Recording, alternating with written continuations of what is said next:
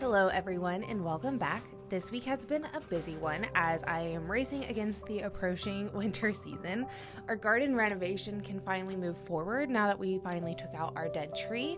But first I need to finish the tedious cleanup of tree limbs from another tree we also trimmed up.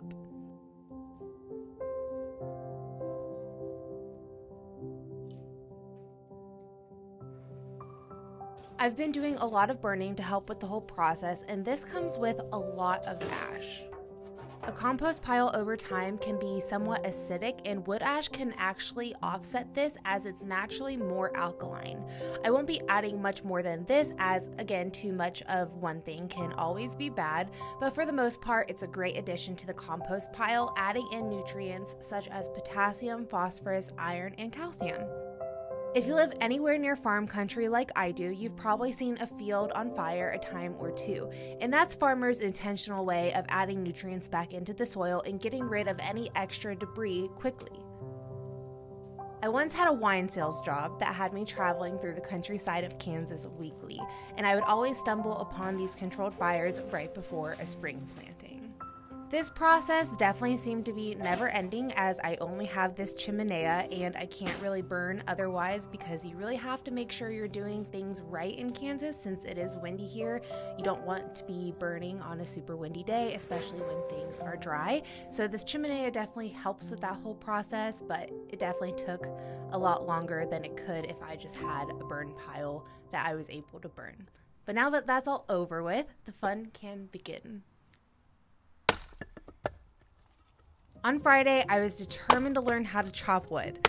After a few practice swings the other day, I really wasn't feeling too confident, but I watched a few YouTube videos and changed my stance, and I started to get the swing of things.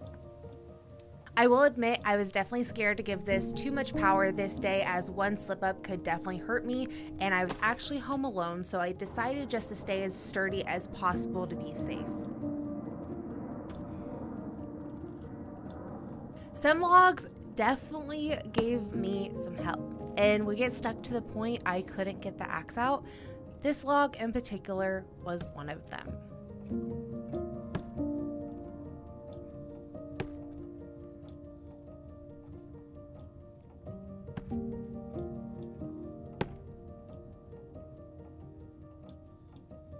I wanted to give up on this log so many times, but since I couldn't get the axe out, I just had to keep going.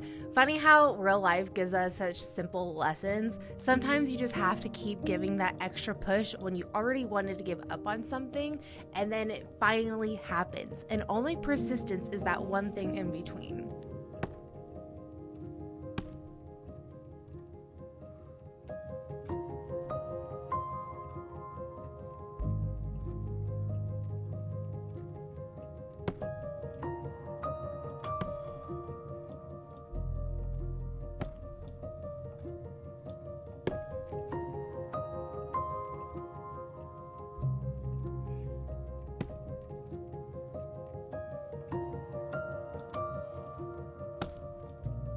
It can be easy to be discouraged when things are harder than they seem initially, but when those moments happen, the feeling of accomplishment is always greater. I wanted to learn this skill while I had these resources at my fingertips. I know my husband and I would love to have a property one day with a lot of trees, and we would want to harvest some of that wood for heat, which is actually what we plan to be doing here.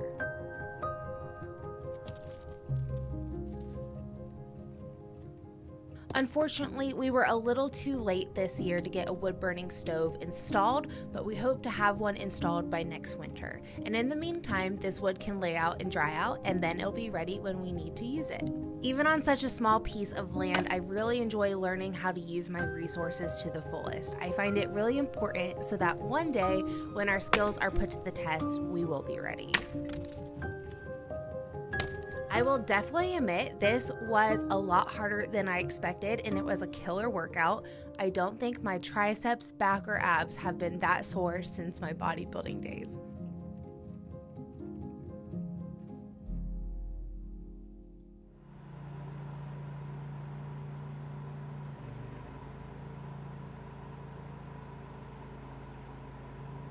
Saturday morning, our friend Jesse came back to help us remove the rest of the tree stumps and the roots. Once he left, my husband and I actually just stared at our bulldog real fast because this was the first time in his 11 years he's actually dug. And you can see we were clearly proud parents. So after that though, we finally started to move the final garden beds into place.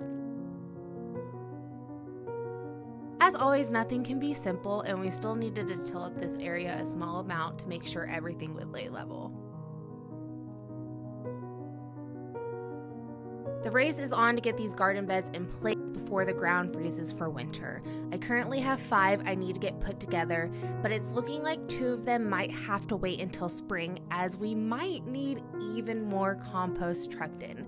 You would think after having 16 cubic yards moved into this area this year we would have enough, but somehow you can never have enough compost.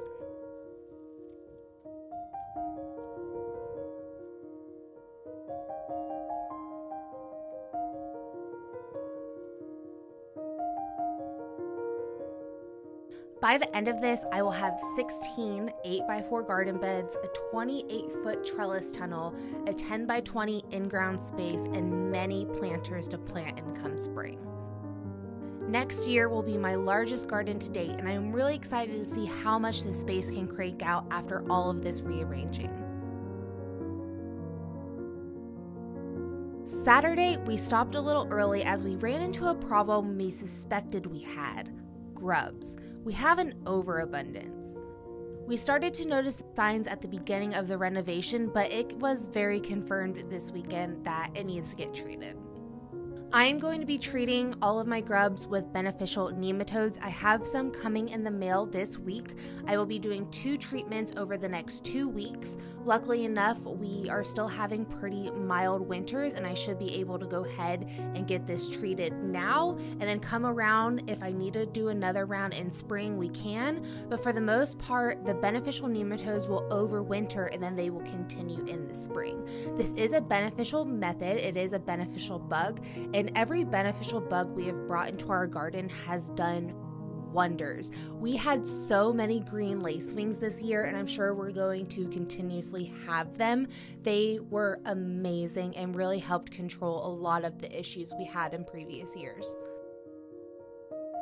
To finish off the weekend, as we were moving some of the wood over to the side of our shed, my husband saw this little baby evergreen tree, so we decided to pot him up, and now he's living in our basement under grow lights for the winter season.